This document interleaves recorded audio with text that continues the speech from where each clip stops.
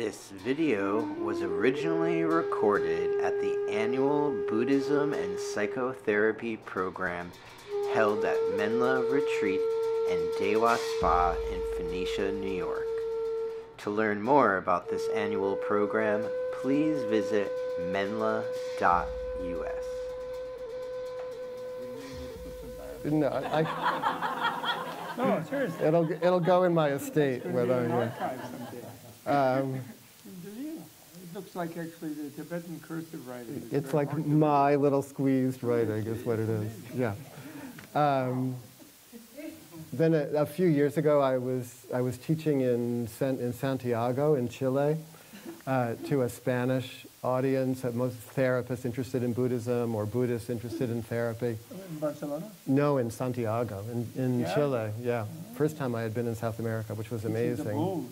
It was the people were beautiful, and one guy there, hearing me talk, said, "Oh, there's a poem by Pablo Neruda, who's like the hero in Santiago." Yeah, no, oh yeah. About poetry, and he read it in Spanish, and then he translated it for me in English. So I think it fits with everything. So I'm going to read you that. This is a typed version. It's just called Poetry.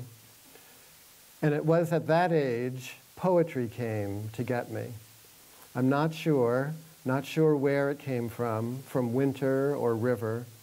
Not sure how or when. No, they were not voices, they were not words, nor silence, but from a street it called me, from night's branches. Suddenly, among the others, amid violent fires or coming back alone, there it was, faceless, and it touched me. I did not know what to say. My mouth did not know how to name. My eyes were blind, and something beat inside my soul, fever or lost wings. And I went on making my way, solving that burn, and I wrote the first vague line, vague without substance, pure nonsense, pure wisdom of someone who knows nothing. And I suddenly saw heaven, scattered and open, planets, throbbing fields, the shadow, wounded, riddled by arrows, fire and flowers, the overwhelming night, the universe.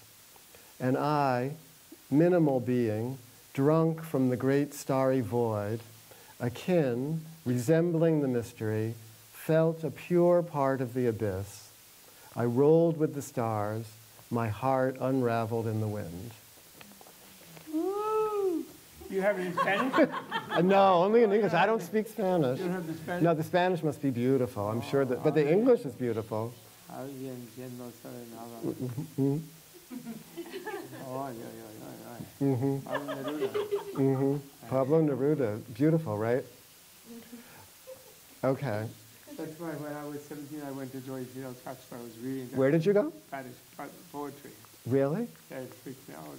Really? Me right out of excerpt. Really? Where did you go? You went to Cuba? Huh? You went to Cuba, or? No, they wouldn't accept my. They said I was 6'3" and weighed 145 pounds. They said, "Oh, Don Quixote is coming to save the revolution. Thank you so much, but you'll be killed in 5 minutes. You won't be able to help some other way." I had a gun. You could take a gun in an airplane in those days. Really? Yeah, they didn't even look. I'm sorry, that's intruding. No, it's fine. That's powerful. Can you read Pablo Neruda one more time? I'm sorry. You want the whole thing again? Yes, please. Okay. Do you mind? Una vez más. What? Turn your mic on. Why? So they can record you. And it was at that age poetry came to get me. I'm not sure where it came from winter or river, not sure how or when. No, they were not voices, they were not words nor silence, but from a street it called me, from night's branches. Suddenly, among the others, amid violent fires or coming back alone, there it was, faceless, and it touched me. I did not know what to say. My mouth did not know how to name. My eyes were blind, and something beat inside my soul, fever or lost wings. And I went on making my way, solving that burn, and I wrote the first vague line, vague without substance, pure nonsense, pure wisdom of someone who knows nothing. And I suddenly saw heaven, scattered and open, planets, throbbing fields, the shadow wounded, riddled by arrows, fire, and flowers, the overwhelming night, the universe. And I, minimal being, drunk from the great starry void, akin, resembling the mystery, felt a pure part of the abyss. I rolled with the stars, my heart unraveled in the wind.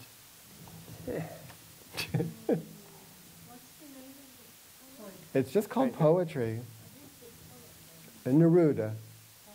Pablo Neruda. Pablo Neruda. Neruda. Pablo Neruda. He was not Spanish, right? He's Latino. He's from Chile, I think. Chile. Yeah, yeah. So isn't there was that Chinese, there was that Chinese Zen, a gateless gate thing of the golden wind? Remember you told me about this? That's what this reminds me. Yeah. What? How does that go? I don't remember. Okay. I wrote about it because we Really? Yeah, I wrote about it in the trauma book. Anyway. Okay, I have one more big thing to lay on you. So, this is from a book by Adam Phillips. Do any of you know who Adam Phillips is? Adam Phillips is a British child psychoanalyst and writer. He wrote the first book he ever wrote was a little biography of Winnicott. So he's Winnicott, whose famous book is Playing in Reality, and who's been a huge inspiration for me. He's the one I was talking about yesterday, who talks about the good enough mother who doesn't retaliate and doesn't abandon in the face of her child's ruthless attacks. And I see Winnicott's take on the mother as like an analogy for what we're doing in meditation, creating that same state of mind. So Adam Phillips, next generation down, wrote a biography of Winnicott that kind of brought him to everybody's attention. And then he went on, he's written, probably 15 books. Very good writer. His most famous book is called On Kissing, Tickling, and Being Bored. On Kissing, Tickling, and Being Bored. But he has a book called Missing Out that came out a couple of years ago, where he's writing as a psychotherapist, I think he's talking about where we were going yesterday about the ego's need for satisfaction, the endless need for satisfaction when you're operating from a self-centered place, and how psychotherapy in Adam Phillips's view and his take on Freud and Winnicott is actually trying to turn that orientation away from a kind of hungry ghost-like need for endless rapport, actually, or acknowledgement or attention or affection, whatever it might be, towards a concern for others. So I've copied out a lot of stuff from him that I want to read, because it makes sense to me when I read it. And he actually, it's interesting, he actually starts out quoting Neruda. I didn't notice that before, but I wrote it down here. Someone who knows nothing. He's inspiring him in his writing. So this chapter is called On Not Getting It. So, what? On not getting it. On not, like not understanding it. Yeah, like the great doubt, as we say in Zen. Not getting it might be described here as a determined, tenacious ignorance that is in the service of something better than complicity. Not an innocence or a faux naivete, but a belief, for example, that in some situations, not getting it is more revealing, and getting it is more obscuring. That we can be fobbed off by satisfactions of getting it, and oddly enlivened by the perplexity of not getting it. So I see this relevant to meditation, where why are we doing this? And what are we doing? And what are we trying to, So the idea of opening it up, like you don't know. There was Well, not getting it means not fitting it in with a not fitting it, concept, exactly. so that you have a dualistic knowledge and then you turn away from it. Exactly. And then not getting it more revealing because it makes you merge with the thing more. Exactly. And give yourself over to it. Exactly. So when you don't get it, it gets you. Exactly. No, exactly right. Really good. From this perspective, you could say, for example, if you understand why you are with the person you are with, then you are not really with them. You could say that the belief that there are consensual objects of desire is an anxiety about objects of desire, about the unfathomable idiosyncrasy of desiring, or an anxiety about there not being any objects of desire. And you could also say, perhaps less obviously, he likes to write like this, so you have to sort of get into it. And you could also say, perhaps less obviously, that if you want to be with someone who gets you, you prefer collusion to desire, safety to excitement, sometimes good things to prefer, but not always the things most wanted. We have been taught to wish for it, but the wish to be understood may be our most vengeful demand, may be the way we hang on as adults to our grudge against our mothers, the way we never let our mothers off the hook for their not meeting our every need. Wanting to be understood as adults can be, among many other things, our most violent form of nostalgia. Most violent form of what? Of nostalgia. The artist, in this view, is someone who can tolerate not only not understanding, but also not being understood. In meditation, oh, this is me. This is my writing. In meditation, we face something similar, the perplexity of the self about itself.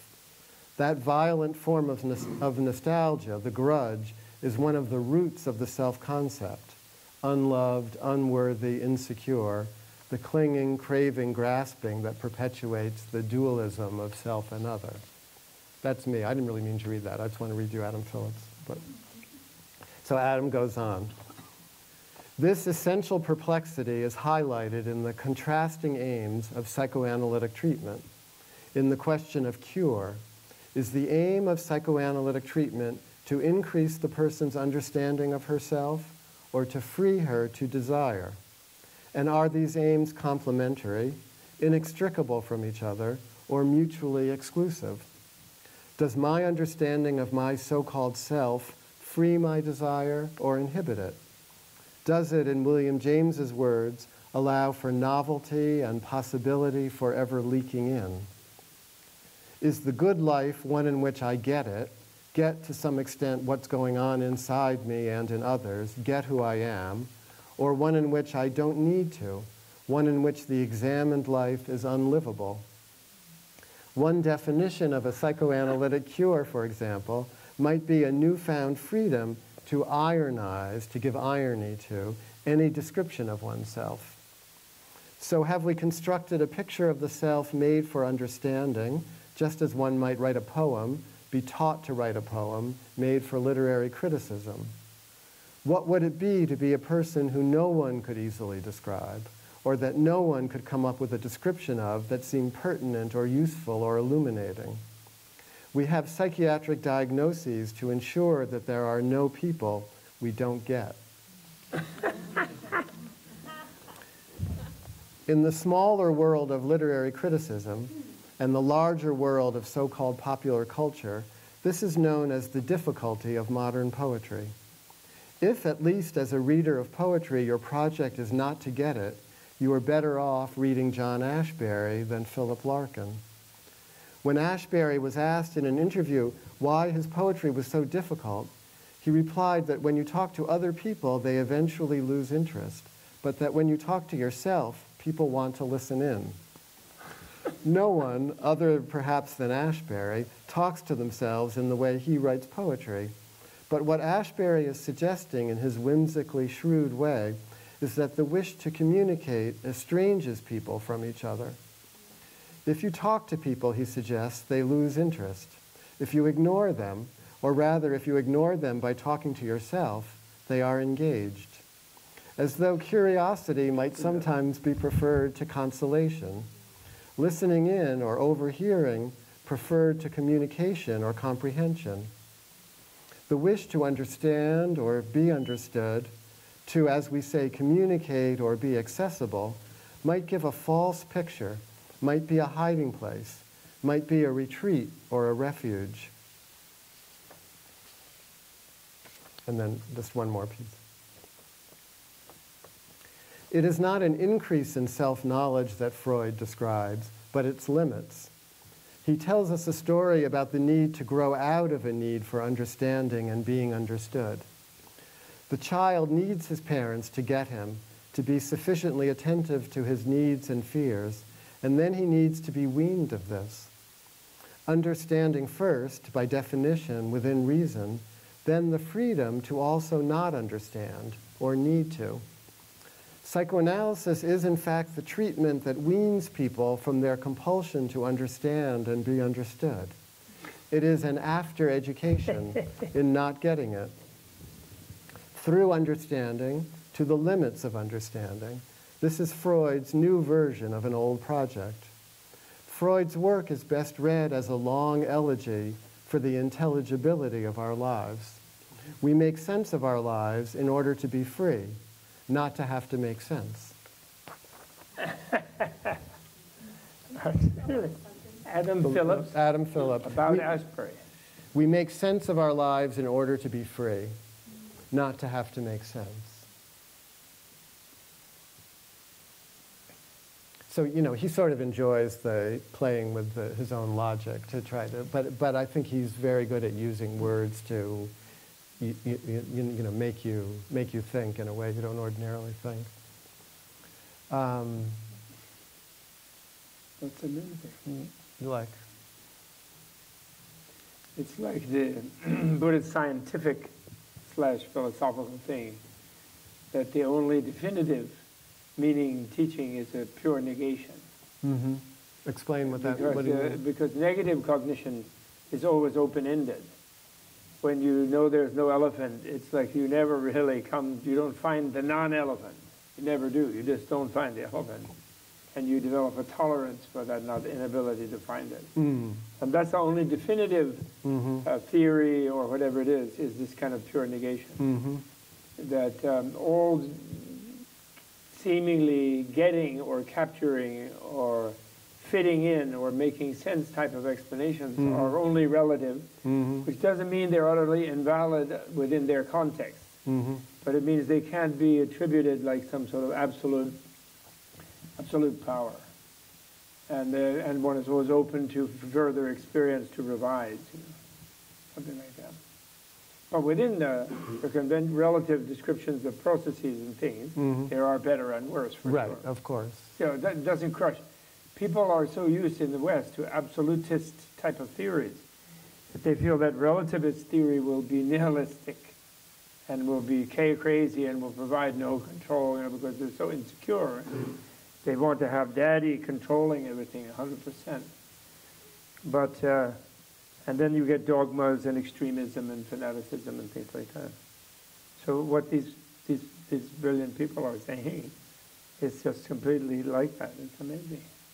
I think for the issue, the addiction, anxiety, depression, like that, what Adam Phillips is getting at is that thing that's driving a lot of that is that incomplete feeling, that sort of vengefulness of, like, I never got enough kind of thing. And so there's this reaching for something that will complete the picture. And then in the Buddhist emphasis on exploration of the self and understanding selflessness, this ability to keep it open, what Bob was just talking about, the pure negation as the, like not getting it, but keeping the field open so that we're looking all the time and curious all the time, but not fixating on any one aspect of who we think we are, who we have to be. But on the other hand, there's a kind of razor's edge. Yeah. Where there's a kind of resignation that can set in, that itself is a kind of getting it. Mm-hmm. And then there's an attachment to, okay, I don't know anything. And, Yes. And then, so the thing about the negation of emptiness or selflessness, a type of thing, is that that is the result of having totally, absolutely put Yeah. the absolute desire to get and to know, and then have it sort of expand into the openness, rather than pull back. For example, Yes. Descartes, Mm-hmm. when he was seeking the self, he admitted defeat, that he couldn't find it. And so but he didn't push ahead into that, or he didn't not find the not finding, or something, if you want to put it something like that. So what he did was, he said, oh, well, I didn't find it because I was looking for it as an object, but actually it's my subjectivity. So therefore, I'm absolutely certain about my subjectivity. So then cogito, ergo sum, was an absolute point of certainty for him. In other words, he didn't push further where even the certainty of uncertainty was not clear, or something like that. I can't explain it. And he did, because he didn't have an analyst. Or I usually say, actually, except for today, he didn't have like a lama or a roshi, or a good one, not like some idiot, but a good one to whom would give a kind of feedback, like, oh, so now you're all back and happy about how absolute you are, because you've defined yourself out of having to be found, but actually you, without realizing or considering yourself still a real object that you possess. So someone else couldn't kind of give him that reflection back. So then he set us off for 3 centuries of nonsense. Because he didn't have the analyst. So vipassana is analysis. That's what it is. Yeah. That's the supreme meditation too, not shamatha. Anybody can be. The Nazis are one-pointed about their stupid swastika, or their like ridiculous hat with the weird thing, or their dumb gun. Right. They're absolute about it. So that openness is something different, right? I think. What do you think? I think, yes. It's amazing. What's it? Somebody had something. Okay, let's wait for microphones for questions. Microphone. Could you please read that paragraph? Oh, how encouraged are you this morning? I'm good. Yeah. Look at that smile. That's great. It's a good sleep. That's the thing. Sleep. You were right. Yes. Okay, I'm sorry. Excuse me. That's right. That paragraph you said you wrote, Yeah, you yeah. didn't mean to read. Yeah, yeah. Could you read that for us? Yeah, they're just notes, really, but because I think I was going to use the Adam Phillips thing in something I was writing. But I'm saying that the artist in this view is someone who can tolerate not only not understanding, but also not being understood. In meditation, we face something similar, the perplexity of the self about itself. That violent form of nostalgia, the grudge, is one of the roots of the self-concept. The feeling of being unloved, unworthy, insecure, the clinging, craving, or grasping that perpetuates the dualism of self and other. Well, I'm sure, I think it's in every book. Oh, good, I'm glad. Good. Okay, I'll put it in the next book. I'll just lead with that. Beautiful. Yeah. So it's a great topic, this the curiosity.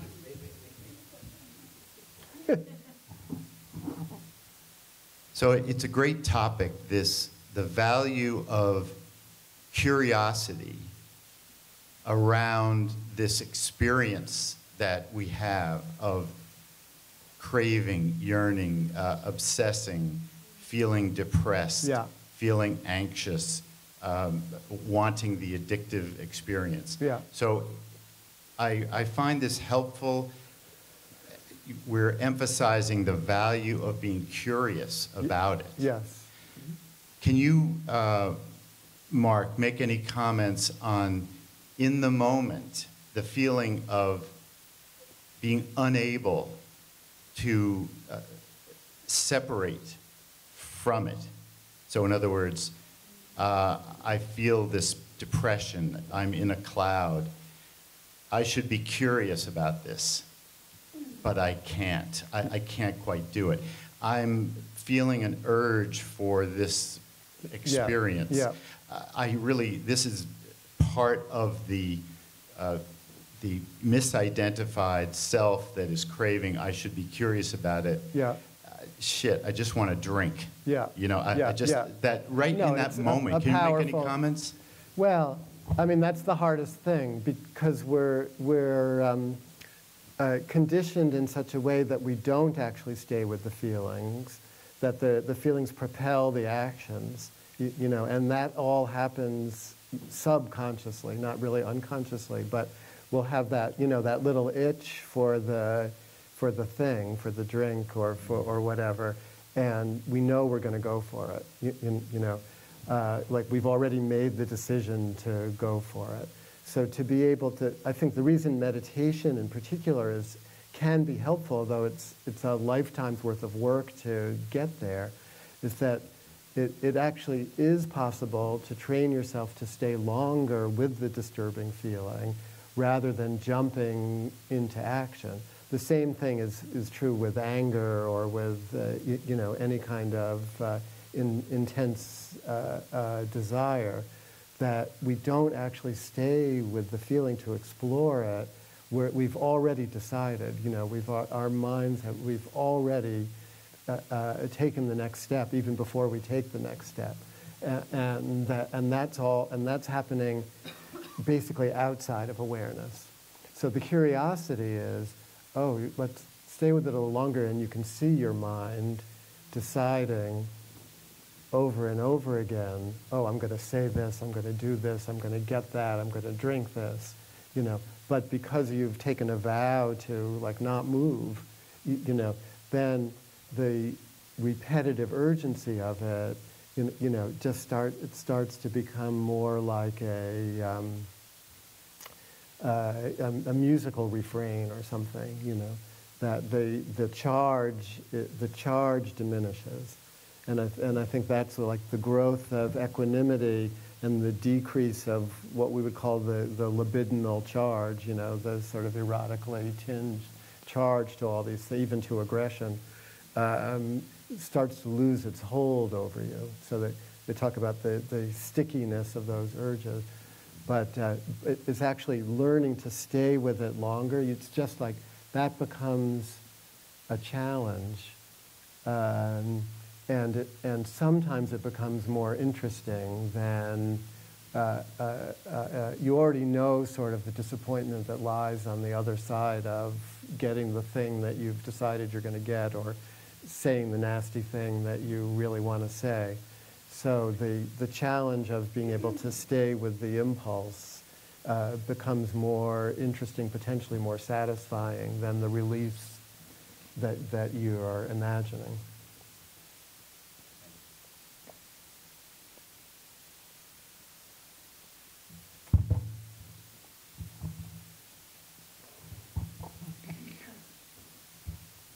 Hello again. Good morning. I have a little bit of a voice back today. What you had just talked about, it made me think of, and I'm not sure if anyone else made this connection, but the whole idea with like a flow state, and I forgot there's a book called Flow, and I forgot the author's name. But this, you know, the whole idea long, unpronounceable name. Yeah, thank you. I can never remember it. It made me think of like curiosity and play, and how, you know, as children we have this whole, like, you know, we're really driven by our curiosity and, you know, play without an actual destination in mind. Like we're just doing play for the sake of it. And there's also a book I just started reading called Play.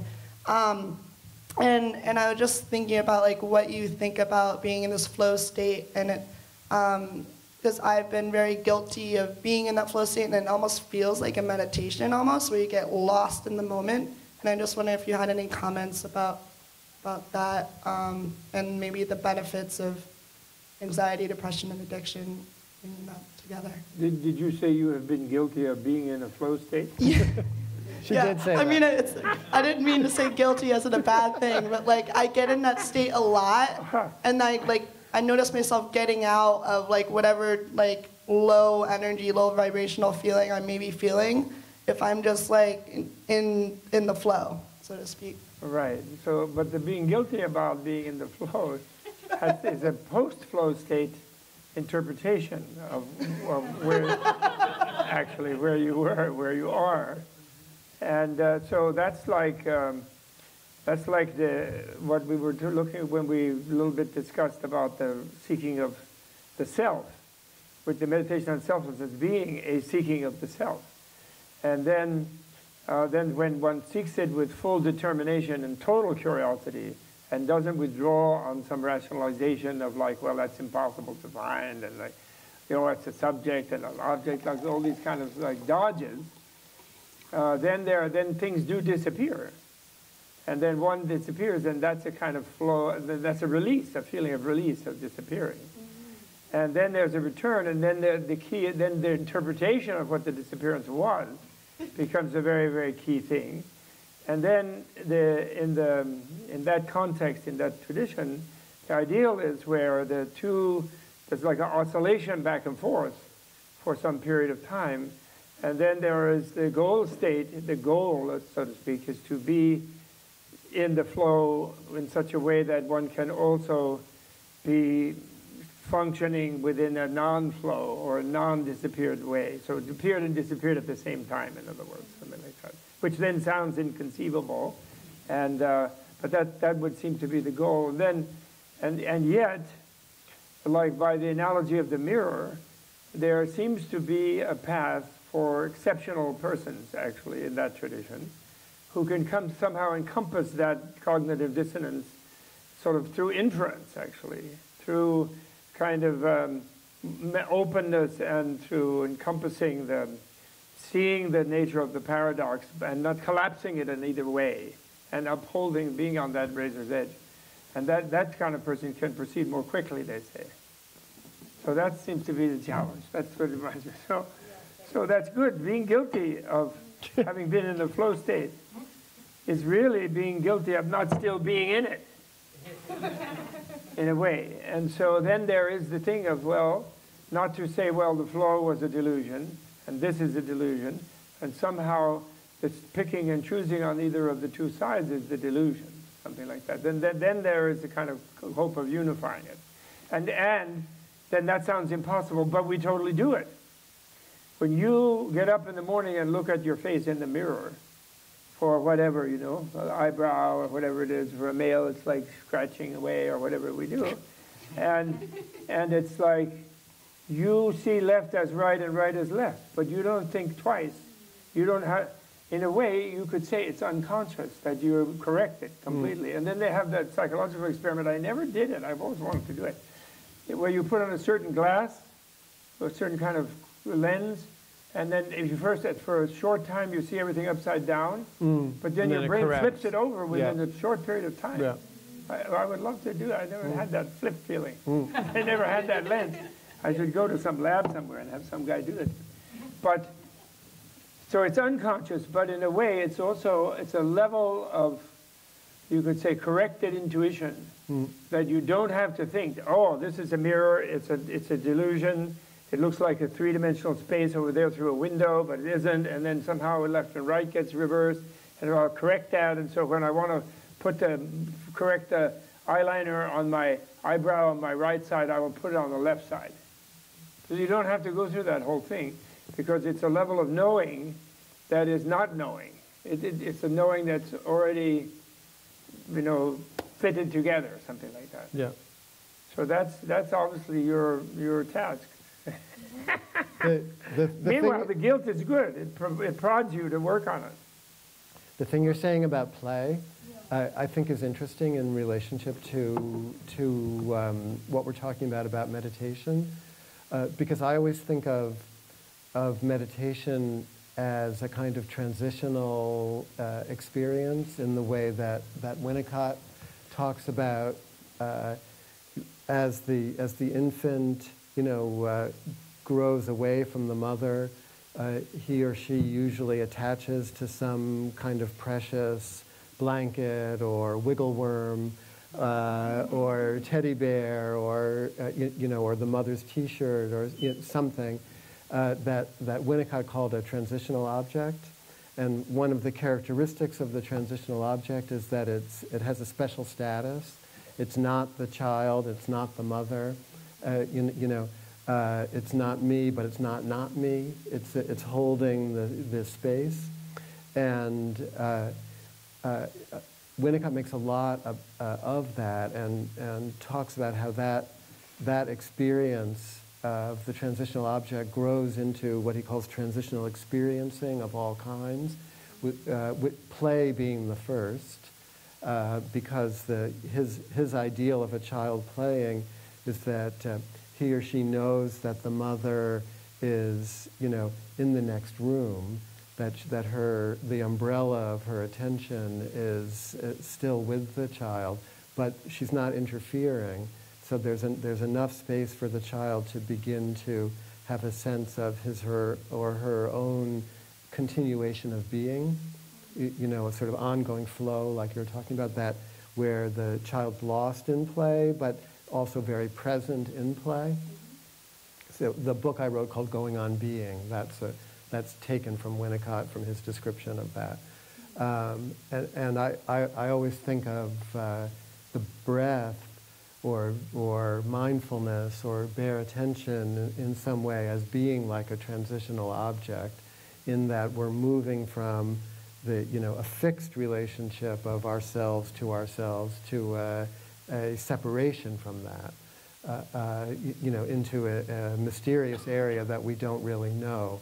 But that field that we're setting up is sort of like the holding environment that the mother sets up for the infant and then gradually releases her into.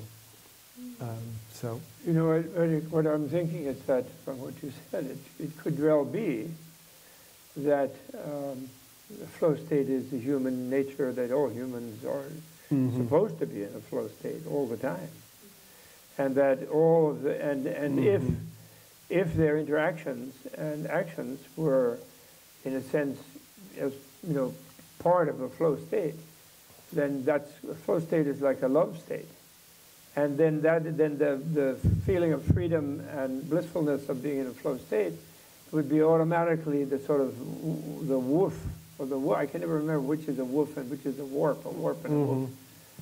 Who knows? But it would be like the texture of the fabric of interaction between beings. And Wilhelm Reich's thing of orgone energy is like connected to that, and his concept of the emotional plague. Because the emotional plague is then a person is conditioned because of violence and militarism, actually, which expands into militarism, and violence in the family, is conditioned to shut off their inner sensitivity and their, what he called, I think, inner sense of streaming, where the orgone energy is a flow state. And then, and only contacting the brief segment of like approved sensuality, like the mini orgasm of the procreative orgasm that is only one is allowed to have, the type of thing. And then that person who's in that emotional plague state feels very left out, very much wants to get out of there, but they can't feel it internally. So then they become sadistic, they become more violent, they spread, and then he has this brilliant thing where they feel threatened that they're going to be dissolved, or their sense of control and separation and safe separation is going to be dissolved by when they encounter someone who is in a flow state. And therefore, what they're really afraid of is themselves feeling a streaming that would threaten their sense of fixed structure with which they're shooting the world and defending themselves with their armor and their whole thing. And so they go to strangle and to destroy that representative or node of the flow state. In his case, he called it the murder of Christ. The murder of a being that is a channel of the natural energy of life. So instead of being guilty about being in a flow state, you should be guilty for not being in a flow state, obviously. Is that so? And the other thing is that Menla, my wife, when we were given Menla to make a medicine Buddha healing place for people in this emotionally plagued nation and planet on some level, she had the idea that people, when the minute they entered the gate, they should feel relieved to whatever degree they're capable of. So that's like our motive, is that Menla should be. That's what Menla's motive is. That's what the Buddha's motive is. And the problem being, you see, that if you go up to the emotional plague person, and this comes back to the thing about, we had this conversation yesterday, if you go up to the emotional plague person, you in the flow state, and them desperately wanting to be, but afraid when they feel anything like that, and then immediately wanting to be violent, to shut it down, subliminally knowing that they're getting the vibe of it, then you can expect that it won't work. It's like you go up to give a paranoiac a huge hug, and they perceive a being that's coming to consume them or destroy them or something, and so they'll just fight it off. And that's Buddha's problem. When the Buddha attained Buddhahood, or any of the people, millions of people since, they see other beings as potentially flowing and fine. And they're frustrated, their frustration from which compassion comes is they know they can't just somehow blast them into being cooled out. They can't. And so those people themselves have to try to mobilize curiosity to get out of their prison. They have to mobilize, they want to get something better than where they are, and they have to have that motivation. And so that's why they say the greatest gift there is teaching. You giving of material things, giving of security are the two other kinds, the main types of giving, but the greatest kind of giving is the giving of teaching. Because the giving of true teaching, teaching that leads to that, because teaching enables the person themselves to find their own nature, type of thing. And that's why I'm saying, inspired by Dr. Mark, that it is psychoanalysis from thousands of years ago. It is the beginning of psychoanalysis, actually. Totally. And every Dharma student should be a psychoanalyst, should train to be a psychoanalyst. That's, in this country, that's the only thing to do, I think. Don't you think? I do think. What? Do you agree? I agree. You ready to train them? Yeah. Educate them? Yeah. Okay. That's a great question. That's a great question. Much nicer than what I've been thinking about this morning. Don't tell us. What? Don't tell us. Well, I've been thinking about it in nuclear detonation. The nuclear cloud, mushroom cloud. Yeah. And the whole planet is anyone even who saw the picture, it was a major lesson in impermanence. Yeah. Although Truman should not be forgiven that he didn't drop it in the bay in front of Hiroshima and Nagasaki. Why he dropped it on the people, that's beyond. But, you can show it by, then there's some fish, it's sad for the fish, but it's not that some poor people scrabbling around in a kimono trying to have some sushi. And, but that is the teaching that there is infinite energy in the very atoms of our body. Chain reaction means if they drop, if Kim Jong-un or his pal Trump, with the two competing hairdos, if they were to drop a bomb near here, what would vaporize us is the chain reaction of our own molecules, cells, and atoms and subatomic particles would release this infinite energy in a way that our tissues and things could not withstand. And we would be vaporized, right, if we were lucky enough to be within the blast horizon or whatever it's called. And so everybody realized impermanence, what's called subtle impermanence, subliminally. Everyone did when those things went off, And when you see them and when you sort of vaguely hear about the theory, E equals mc squared, M is mass. C squared is the square of 186,000. That's a big amount of numbers. So, that we all know that. Everyone knows that we're massively impermanent, and we're frightened about it, of course, completely. And then the people who can't bear the flow state because they're afraid of their own streaming, they're like desperately flailing around, you know, and they really are the objects of our compassion, 100%. But compassion is upaya, has to be manifest as something called upaya. And I don't mean the Zen Center in Santa Fe, although hopefully it's working on that. But upaya means something like a strategy, or even a trick. It can mean a trick, it can mean a strategy. I say what it really means is art. You know, art, you know, you have arts and sciences. Arts and sciences doesn't just mean the arts part is not just somebody doing a painting or making a sculpture. It means also engineers, doctors, you know, anything that you do skillfully to try to help beings.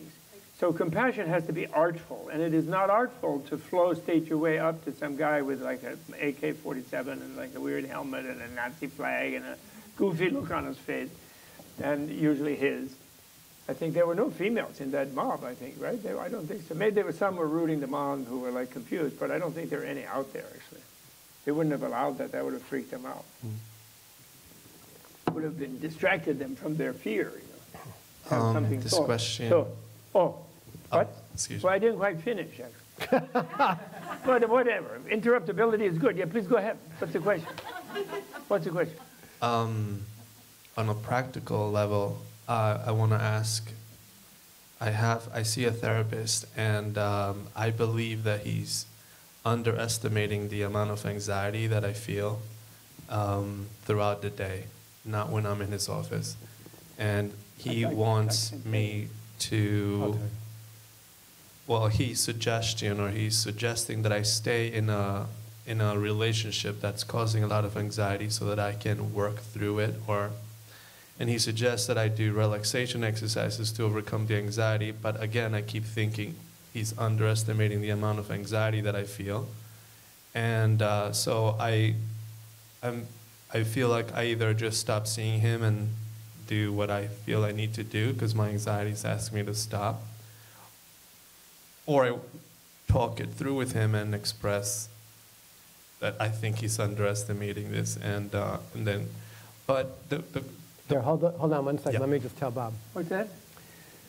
He's seeing a therapist, Yeah. but he feels that the therapist is underestimating the amount of anxiety that he's experiencing. I see. Therapist doesn't get it. Therapist is not getting it, right. Okay. The therapist is encouraging him to stay in a relationship that he's not sure he wants to stay in. I see. That's causing him more anxiety. And encouraging him to do some relaxation exercises to help with the anxiety. And he's at a decision point. Should he leave the therapist, or should he have faith in what the therapist is suggesting for him? That's I think that's a question for you. Well, I'd be interested in your answer. You know? But there might be more. Let's hear. Well, just the connection that I want to make with that, and I do want to hear your response on that. Yeah, of course. Generally speaking, I know that in some popular media, or in a simple way, if a decision feels right, or if I'm happy with a decision, then it probably means it was the right decision. May I ask you a question? Has that therapist ever given you a piece of advice that you didn't like when you got it, but later turned out to be helpful? Ever?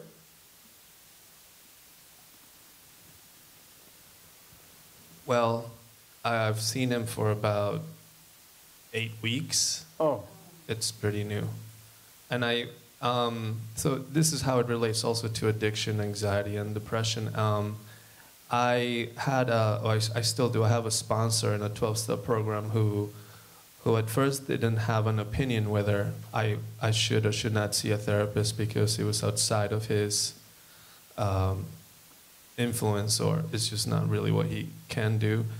But then he did suggest that I stay very close to the program the 12-step program, and in fact to make the program more important, because he had never seen someone go from the program, the 12-step program, into therapy and have it turn out well. But what I did was, this is my part in it, I did want to go out and start dating, even though my sponsor said, you're probably not ready. So I wanted to use a therapist as a way for me to understand enough of what's going on with me to make a relationship workable. And I'm facing the anxiety of it, so I want to conclude my sponsor was right. I need to stay closer to the program on my sponsor and not the therapist. And so again, I would feel the anxiety dissipate. I can see it if I just take myself away from the situation.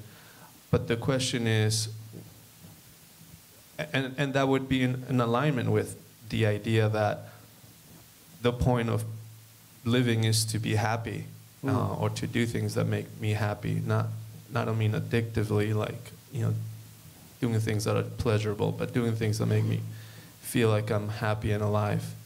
So that's the conflict. That's a conflict. Okay, I can tell you exactly. I think it's safe for me to answer, since I'm totally ignorant and I'm not. You answer first. Go ahead. And that is, I think it's very clear. You answered your own question, that you should stick with doing something that you don't want to do, in this case, and that therefore you should stick with it.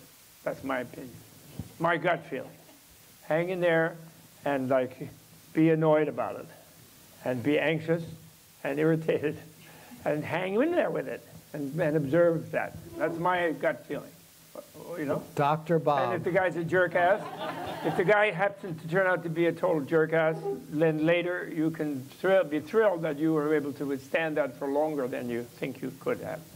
Yeah. That's my view. Yeah, yeah, I totally agree. I think both the 12-step person, the sponsor, is absolutely. Does that cheer you up? He smiled. I saw him smile. He's smiling. That's good. He's smiling. That's because I'm ignorant. I can get away with that. Okay. Okay. The sponsor is right. You should absolutely stay with the 12-step program. Good. The therapist is also right. You should absolutely stay with the therapy. Absolutely, and listen to him.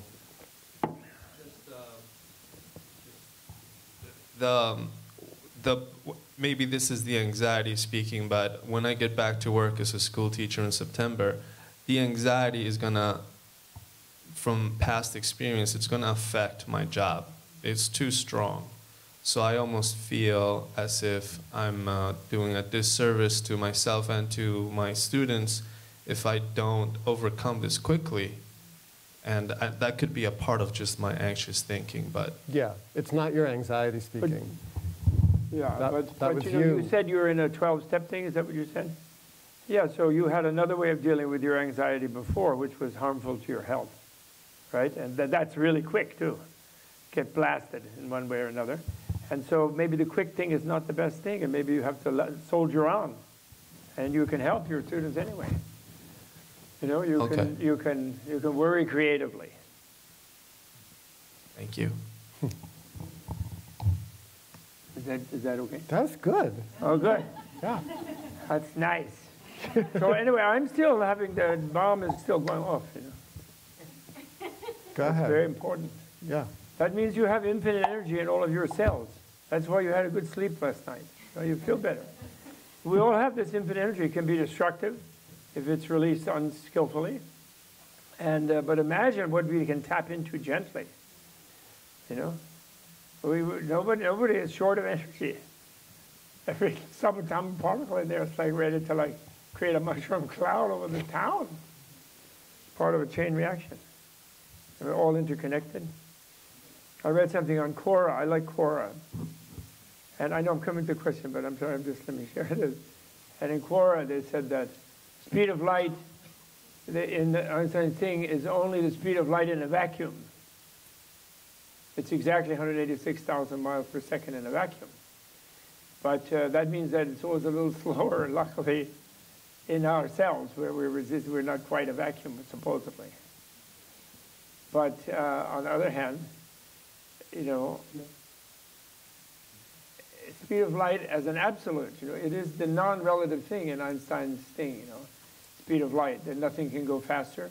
Because why? Because something that moves faster than that, their mass becomes infinite. In other words, if they go faster, they're everywhere. But that's like the clear light. So that means that at a sort of essential level, we're all everywhere, too. And what I want, and what this connects to, I'm sorry, please hold the question, but I'll come back to it. What this comes into is the Heart Sutra that we chanted. And everything we've touched on this morning, I think, is this. And it has to do with where we are located, ultimately. What is our ultimate reality? And in a way, we're all ultimately located in a vacuum, in the void, you know. But the void, since speed of light goes through the void at the speed where mass becomes infinite, that place, rather than a place of demolition or destruction, is a place of omnipresence. So time also, beginningless and endless. Space, infinite. There's some nonsense they think, oh, Big Bang came out of nowhere, and then it's just running away from us. All those planets, they're red-shifting their way. They must be communists. They're red-shifting away from us, and they're running away. And then, of course, beyond that, there's nothing. So we counted, there's a total number, and therefore, thank goodness we're not in infinity. But of course we are in infinity, and because we can't exclude infinity, because infinity wouldn't be infinite if it was not us. So we all are infinite, actually. And therefore, everything we do is play. We make a mistake taking it too seriously. In some way, we haven't gotten over the world or ourselves. And therefore, in an infinite past, infinite numbers of beings, just like us, have become perfect Buddhas. And infinite numbers of them can go into samadhis, and they can go into the profound illumination, and then Avalokiteshvaras among us will feel like Heart Sutra. They'll think everything is empty, and matter is void, and voidness is matter. And then some Shariputras will be consternated, but they'll want to know what's going on. And so there is a field. We're all a vast field. And what is that field? And that's why Buddha was happy. And that's why we can doubt and be curious, and we can play, and we can be in flow and not in flow, because we are ourselves holding this field. And this is the nirvana field. And it's already, we're holding it already. And we just have these veils and these obscurations that block us from enjoying it fully. And we feel nervous to be there. And therefore, but yet we know that that's more realistic to be in that state. And therefore we feel guilty when we're not. But on the other hand, we feel safer when we're not, on the other hand. Because it seems like nobody else is, this kind of thing. But the key thing is, we are what I felt, and that this thing comes back to your faith thing. And it's not faith in some omnipotent thing that's going to take care of it for us, because actually we are it. And that's a heresy. That's the pantheistic heresy in theism. They burn you at the stake for that one. That's a dangerous one in a bunch of uptight, Republicans, racists, or whatever they're or could be religious fanatics. It doesn't matter. It's somebody who's got something they hide behind that makes them exclude other beings, right? So this is the thing. This field is this great field. It's a good field. It's perfect. There's nothing wrong with it. And in other words, the Heart Sutra we chant, there's in countless numbers of enlightened beings who have, and they didn't leave us behind. They're not in some other world. They are not dead. They're here. We're held in their mind, and their mind is one with our mind. So we are also holding it together, holding ourselves together. And that means that we are holding ourselves together when there's a centripetal or fugal, which is the one that flings out. Fugal. Every subatomic particle of our thing has an infinite centrifugal energy, which is released in the chain reaction released by the theory of hate, a nuclear explosion, chain reaction of hatred. So love is more powerful, that means. So relax. Please, what's your question? Hello. I I guess. thought you had a question. Oh no, it's me. Oh, you did? Okay. I guess my question kind of has to do with blockages. About a year and a half ago, like I'm usually a upbeat, fairly happy, open person, and I was, like feeling, good about myself, really getting into my flow and appreciating and grateful and just, feeling quite good and settled. And then about a year and a half ago, I lost 3 friends within like 2 months. They passed away. And then that winter, my dad died. And it kind 3 of friends just... plus your dad. Yeah. He actually used to come to class with me sometimes when I took her class in school. What's that? Her dad used to come to class with her when she took your class in school. Really? Yeah. Oh, that's nice. Yeah, he enjoyed it a lot. Oh, I'm glad. Yeah, in his later years, he was opening up to... How old was he? He was in his 80s. In his 80s? Yep. He had me That's still older. too young. Yeah. He was 87, but he had a good 87 years. That's good. And I was able to keep him home and be with him when he passed. That's wonderful. Which I was happy about, but it afterwards, I guess, it's frustrating in some ways how long it takes to get over things like this. And I also just really felt like the world just kind of got pulled out from under me, and I really had lost my sense of self.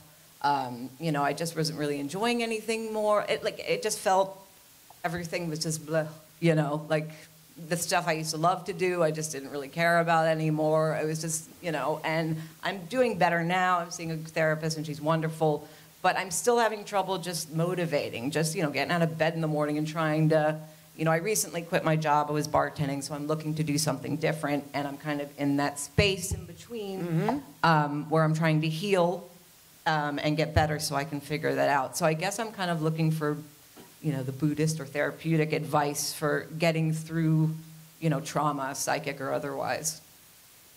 There's the drama man right there. Well, I think you're talking about grief more than trauma. And the notion that you're supposed to get over it, I think gets in the way of actually having the experience of it, because it's not a wrong experience. If you accept the Buddha's view of the nature of reality being impermanence, then we're all going to experience at least the illusion of separation from the people that we love the most. And in relative reality, it's not an illusion. It's the actual experience of separation. So the emotional response to that is something to keep making room for, rather than to feel like, oh, it's supposed to end. It's supposed to go in a certain way, and you're supposed to be back to who you were before. I would be careful about that, because who you are now, kind of marinated in the experience of love, because grief is really love. And it makes you feel the love that you might have taken for granted or just enjoyed, but now you feel it in a different way. Anyway, you want to trust the process that you're going through, and that's wonderful that you found a good therapist who you like, and that you're making changes that need to be made. And I know you mentioned to me when just in passing that you were coming here for the first time, and maybe it'd be possible to come back and help out a little bit. It just to allow the grief and the love to move you in the right direction, to some kind of faith that we were talking about in that process, and to let your dad still guide you, from where he is now. That's nice. That is nice. I worked for many years with a wonderful woman. I still work with her. She wrote about it, so I think it's okay to say.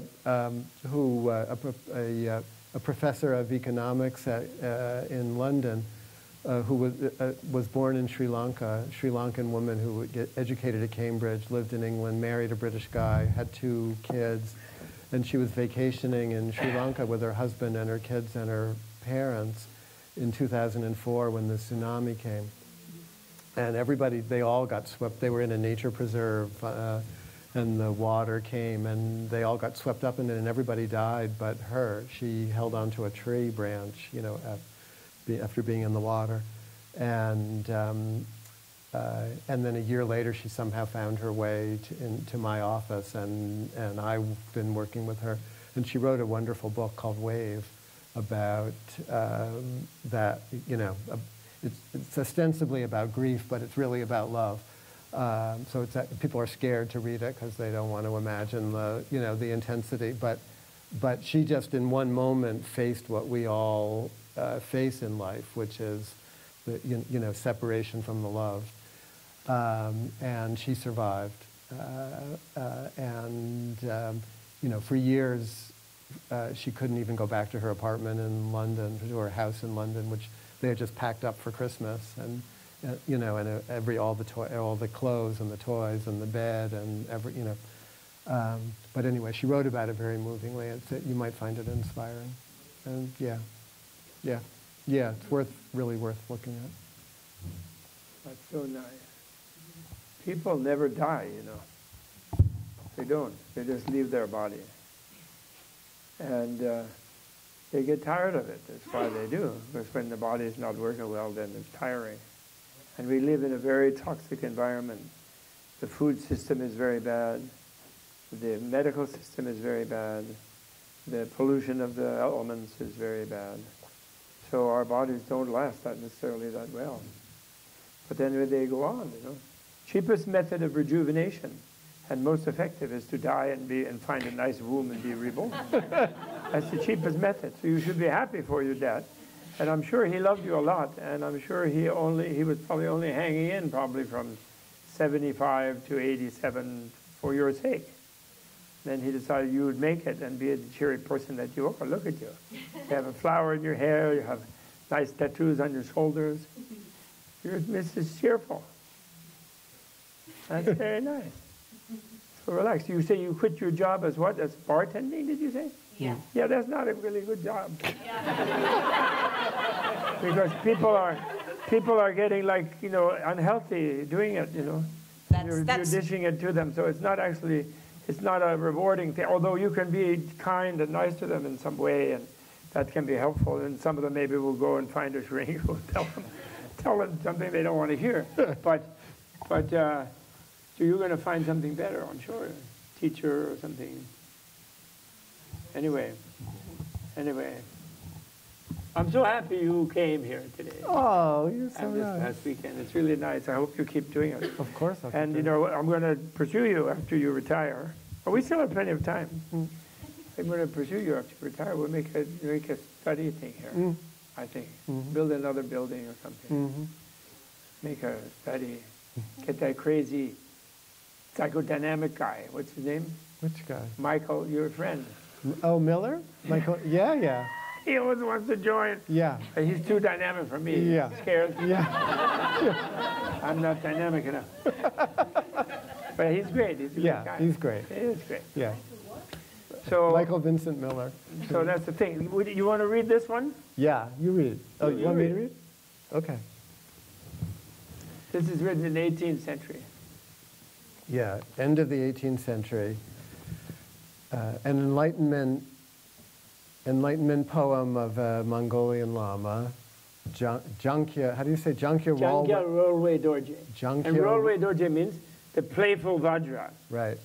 And a Vajra is it's a scepter, can be, but what it really means, it can mean diamond, and it can mean thunderbolt, and it basically means clear light, infinite energy, clear light. And it can also mean a phallus, actually, in a very esoteric level. Isn't it also symbol? Rolwa means playful.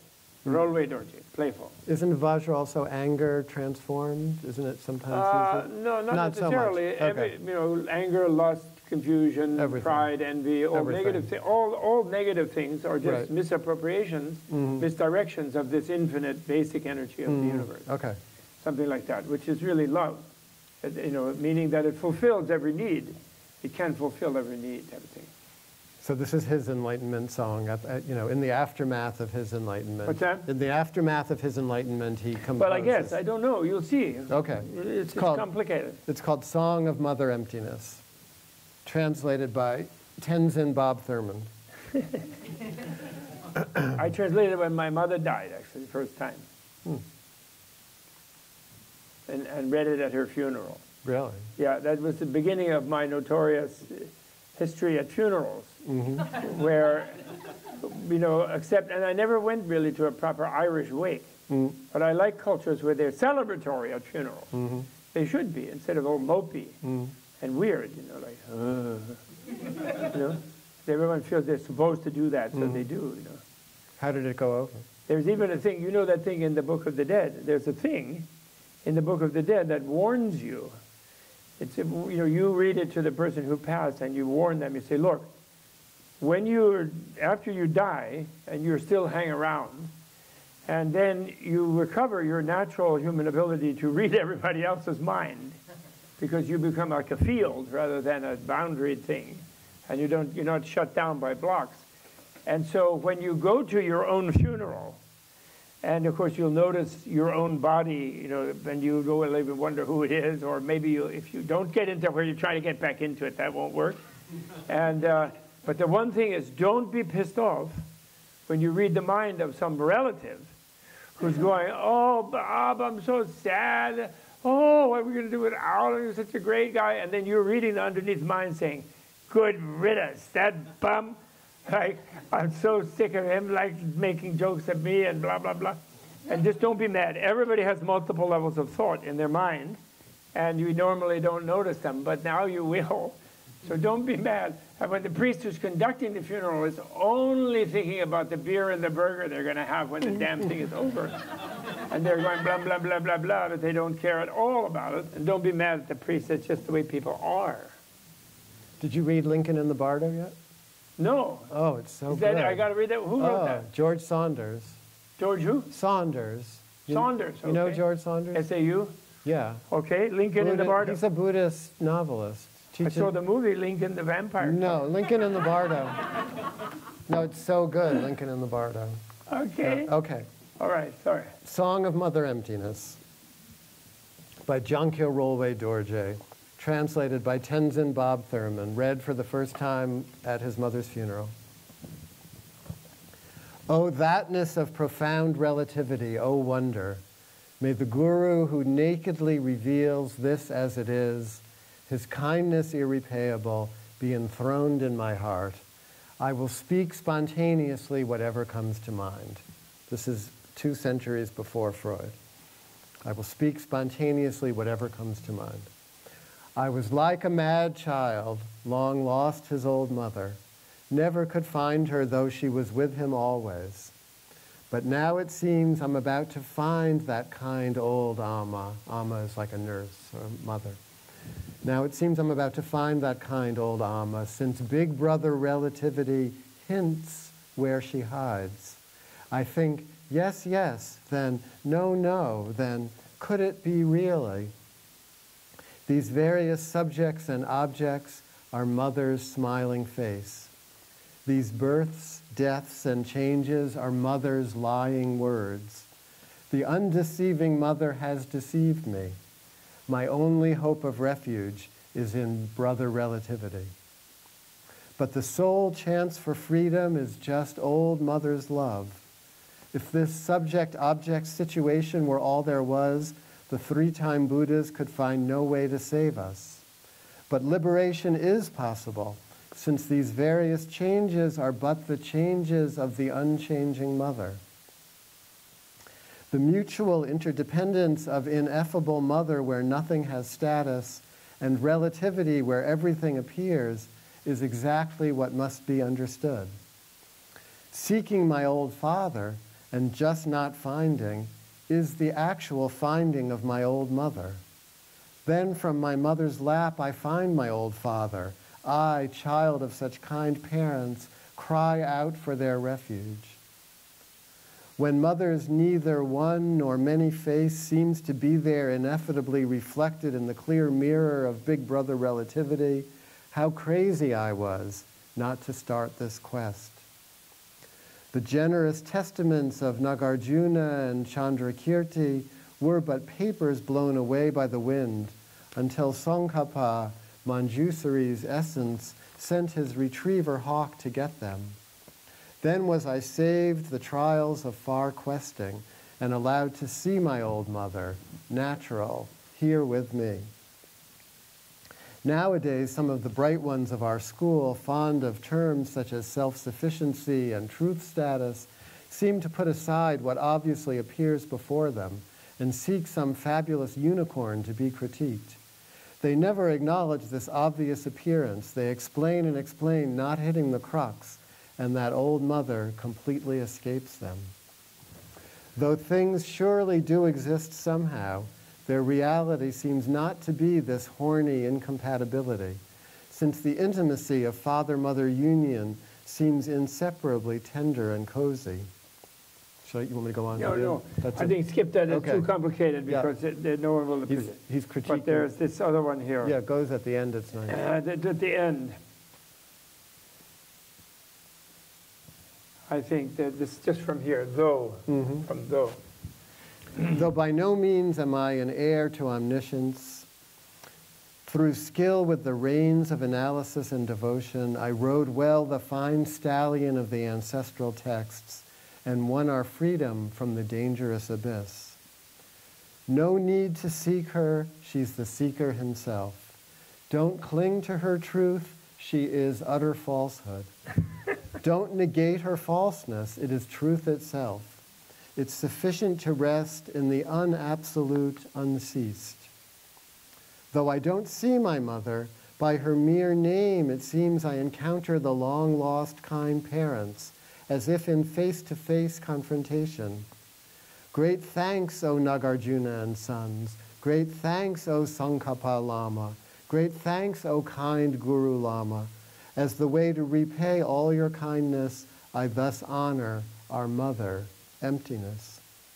My unproduced, inexpressible old mother cradles gently the tiny infant of intellect. With the banquet of her perfectly good expressions, may she lead all beings to true happiness. Imala rolwe dorje, that's like a praise, I think. Aola, my dance of joy. Ahola, honor the three gems. Thank you. I like that one. You like that yourself? I love that myself. Because it's personal, you know. It's both personal and... He was, these lamas have a difficult life because, in a way, they're taken from their parents at a young age. But they kind of don't mind, actually. And the parents also don't mind. They feel honored. And they are exceptional as children, actually, always, usually. There's all kind of weird phenomena happen when they're born. And he became the teacher of the longest-serving Manchu emperor in the 18th century, and did tremendous great works in China and Tibet and Mongolia, keeping peace and things, and working with the 7th and 8th Dalai Lamas. He was their close colleague, but he was their person in Beijing, that type of thing, and making sure that some court intrigues and things didn't come down on a bad way on the Tibetans, all through the 18th century. It's a remarkable person, really. I love it.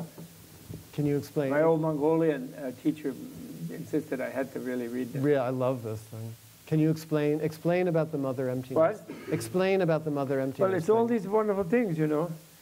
The thatness, thatness of profound relativity. You know, thatness means that kind of thing, you know, when you're in a certain state and you see things and each one of them is like a jewel or it's like infinity or something like that, you know, that expression. And that's the thatness of the thing. It's like, I think Meister Eckhart, the great mystic, Western mystic, he called it Istigkeit, isness of things. You know? And then there's two kinds. There's suchness and thatness, which are not the same. Many people translate them as the same thing, but they're not. Thatness is when you have a sense of the nirvana in the specific phenomenon, you know, that you see, that it is nirvana as itself. So you have non-duality, in the relative thing. And suchness is where the relative thing, in non-duality, there is the relative thing sort of pointing to the absolute, clear light of the void. So which means it's like, such means like that, such as that, It's not the same. It's a subtle difference, So anyway, he says, oh, thatness of profound relativity, and oh, wonder. And then he's going to be spontaneous. That's like the guy, I like, that Pablo Neruda, the poetry that came to him had no face. Right. Meaning it was just true, what is a face? It's a mask. It's where we divide ourselves from the subjectivity of ourselves with the objects around us and our environment. And it's sort of the place of the separation, actually, is the face, And so that it had no face has meant that the poetry was completely merged with him, and with the world, And it's just a complete flow being, you could say, something like that. And then this one, he looks at himself, and he realizes he was a mad child who thought he'd lost his old mother. And he couldn't find her, but she was always there. And now I think I'm just about to find her. He's sort of having a threshold experience, since the big brother relativity hints where she hides. But hints, just a hint, and that she's hiding somewhere. So then says, oh, yeah, right. Then, oh, no. And then, could it really be? That's more like it. It's like enlightenment. It's like where it has you and you don't have it, necessarily. But it has you. And then all these things. But the undeceiving mother has deceived my only hope of refuge is in brother relativity. Because brother relativity is what is emptiness in play, actually. And it depicts a sibling. And of course, big brother in those cultures is very much stand-in for the father, if you want to do a psychoanalytic kind of thing. And then the sole chance for freedom is just old mother's love. The love is that infinite energy which is called the Vajra, or clear light of the void. If this subject-object situation was all there was, the three-time Buddhas could find a way to save us. So that's the thing. I don't want to reread it again. You just read it. I liked hearing you read it because I don't know why. It's not that good until you write it out in your own handwriting. I've written that out many times. No, it's good. It's good. Seeking my old father and just not finding is the actual finding of my old mother.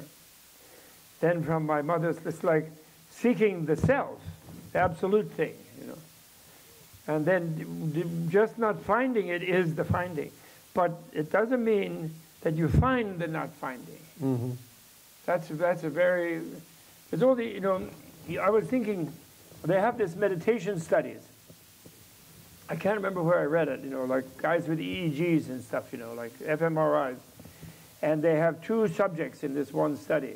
And one is a Hindu Swami type, but an adept one. And one is a Zen guy, also adept. And then they make a loud noise, and they're in meditative state. They're sort of own where they choose to be. And then their EEGs and everything is on them, And the Hindu guy doesn't register the loud noise at all. There's not a tiniest blip in the, whatever it is, the signals. And the Zen guy totally registers it and returns exactly to the same place they were. So there's a blip and it's just right back on the same plane instantly. So it integrates, in other words, the blip, but doesn't ignore it. So that's the danger of meditation. Why I said that shamatha is considered in this tradition to be dangerous, in the sense that the basic sickness that we have is a sense that our essential being is something isolated from everything else. It's an absolute us identity that's there, and its basic status is disconnected. And then, but yet we feel we're very sensitive and all this, so we tend to want to withdraw into it. So that's the basic psychosis that Buddha diagnosed. That's the second noble truth. Is that we have this false sense of self, that it's something separate. So therefore, our relationality is highly problematic for us. And so there's a tendency to seek an absolute that's disconnected.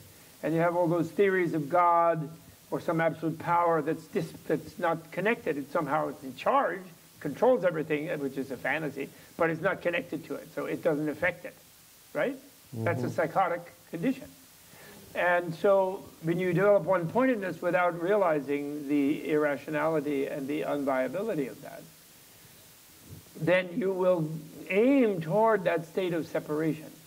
And Theravada Buddha, in any kind of form of Buddha, dualistic Buddhism even, although he let those people think that they were going to get out of the universe and to safety, because there was no safety in it, he said, oh, but by the way, as you become a meditative adept, beyond the speed of light, beyond mass, in other words, which is the realm of pure equanimity, love, joy, or love, compassion, joy, equanimity, the Brahma realms. Beyond that are the four formless or immaterial realms, pure mind realms.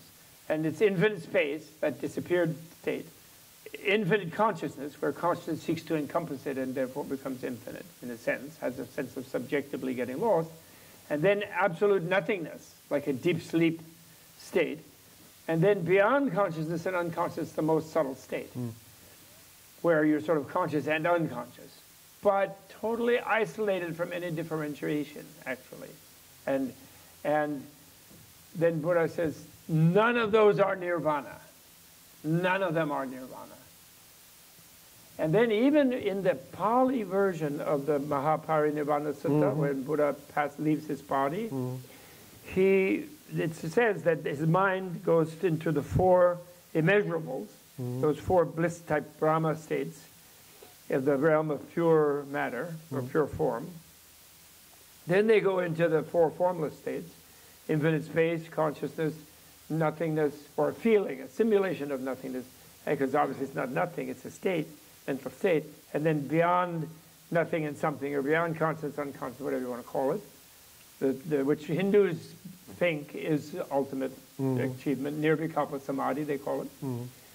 And then at that point, Ananda, his close attendant and cousin and whatever, but not yet an arhat, he says to Kashyapa, the arhat who is present at Buddha's passing, he says, oh, now he's gone from the body. And they says, no, not yet. Which Ananda's puzzled, because he senses that he disappeared in a way. He senses that. But the disappearance is still contained within the central nervous system or something. And then it says the Buddha's consciousness goes back down through those four states, down through the four immeasurables to this boundary between the realm of desire, the lust realm, and then the realm of pure matter.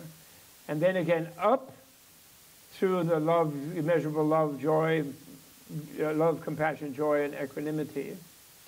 And then at that point, which is the event horizon of the formless, between form and formless, then he leaves the body. And that later in Mahayana Sutras is where all the Buddha lands are, actually. In that event horizon is all kinds of infinities in their cosmology. So in other words, he doesn't leave the realm of matter. He goes to this most subtle realm of matter at the horizon of the immaterial, something right at the speed of light, where there's all kind of infinite worlds at that thing like that. It's really cool. So, but the danger is, and the only danger is, it's not really, it is a danger in the sense that you want to become an infinite analyst. You want to be able to help all beings, right? You want to become a Buddha. So if you do your one-pointedness without fully understanding the royal reason of relativity, that anything you experience, even if it seems to be an absolute, because you experience it's relative. So your automatic balm of relativizing whatever happens, whatever you imagine or perceive, it gets relativized. God is relativized. Goddess is relativized. Everything is relativized. If you lack that, the seduction of those formless states is so huge that you will become what they call a deity of the formless realm. And then the frustrating part about formless realms is total sleep, total unconsciousness, like deeper than unconscious, like joyous, conscious unconsciousness, is that there's no sense of time. So therefore, there's only experience of the threshold in and out. But you could stay there for several big bang to big crunch and you'll be back on 42nd Street and know nobody in a different planet, in a different universe. And you know nobody, and mom and dad and your pals are all gone, and you know, and you're nowhere. So it's a huge waste of time, basically. And you're psychotic. It's all one, and it's only me. You know. So that's the danger. You know? So why did I launch into that? So the point about it is that this is nirvana now. And therefore, we have to develop art and skill, the art of analysis, the art of meditating, the art of beauty and joy, you know, the art of helping others get out of their traps, you know, which is what it is. Which is like a play, you know, right? And then well, it's not quite time yet, but then there's this issue of Menla and being here. Is anybody unhappy? What? Somebody must be miserable. Other than me. I promise I am. Justin, are you unhappy? Generally, no, but I can be. You can be? Well, what's your question then? My question would be this. Who's got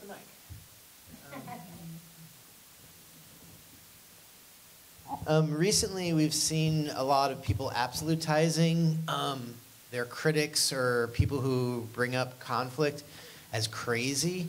You hear As a that what? as a crazy or insane. Oh, yeah. And I'd like to hear what you guys have to say about crazy within the Buddhist tradition and the psychoanalyst tradition, because I know within the Tibetan tradition there's a whole crazy wisdom tradition that people often misquote and talk about. So I'd like to hear some perspective on craziness and crazy wisdom. Well, it is true that the great Milarepa, the St. Francis of Tibetan Buddhism, he said that, and a lot of people have said in other parts of the tradition, but that the mundane person seems crazy from the spiritual person in the sense of the bodhisattva who seeks Buddhahood, in the sense that the mundane person seeks wealth, security, power, dominance, status, fame, all these things, which do them no good, actually. The minute they die, they're all wiped out. And they are cruising toward death, and then they're reborn without all those things they spent their whole human life working for. So they're wasting their time, in a sense. They're wasting the precious moment of the human life where they can consciously evolve to become a being of pure flow, an infinite flow being, which means the name of Buddha, you know, is another Buddha name. And so the yogi or yogini is someone who realizes that's what human life is for. It's not that anybody has given human life that meaning.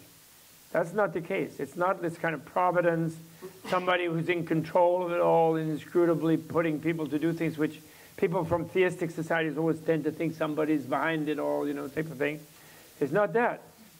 To live meaninglessly is meaningless, just like the materialists say, in a way. And they have it swallowed up by nothingness at death, so it's kind of been meaningless. And they think that's brave to be meaningless. And actually to just live for the immediate whatever gratification is meaningless because it goes away. It's not real happiness, it's not real bliss. It's just temporary. But you can choose to give it a meaning if you become inspired that you can genuinely live by love, that you can be genuinely blissful, that other beings, you can help them find their own inner bliss, that the most powerful energy in the universe is bliss, more powerful than a nuclear explosion is hatred. But that's actually weaker ultimately than bliss. That's why the fierce deities, it's a weird thing. They stand on a disk called a solar disk, solar fusion disk. And it is said that that disk, it's like in those Superman movies, you know, the bad guys, they put them in a little flat thing, you know, and then they escape from it in some of the later Superman movies, Krypton evil beings. So they have like a fusion reaction in this disk. and they're standing on it. And they can control it with love. You know, They can keep things plasmatic and soft and happy because the strong force in the atom is stronger than the chain reaction level. It blocks the chain reaction, supposedly. And which is nice to think. Well, naturally, being in a consensual materialist reality, one finds that almost impossible to think. So therefore, but they just, that's their only priority. So Milarepa lived in a cave after he murdered 35 people by sorcery before that. Then he got this different inspiration, and because he had gone so negative, he had to do positive really heavily, and he lived in this cave, which he was able to do because of the inner energy that he created, that inner heat. And in the winter, he stayed in these unbelievably cold places in the high Himalayas. But that's crazy. People thought he was crazy. So he said, that's natural. The mundane person, you're not in security, you're not seeking a house, you're not seeking a family, you're not this and that status. You're just there singing songs in the mountains. So you're crazy. So there is this thing about what's crazy and what's not crazy.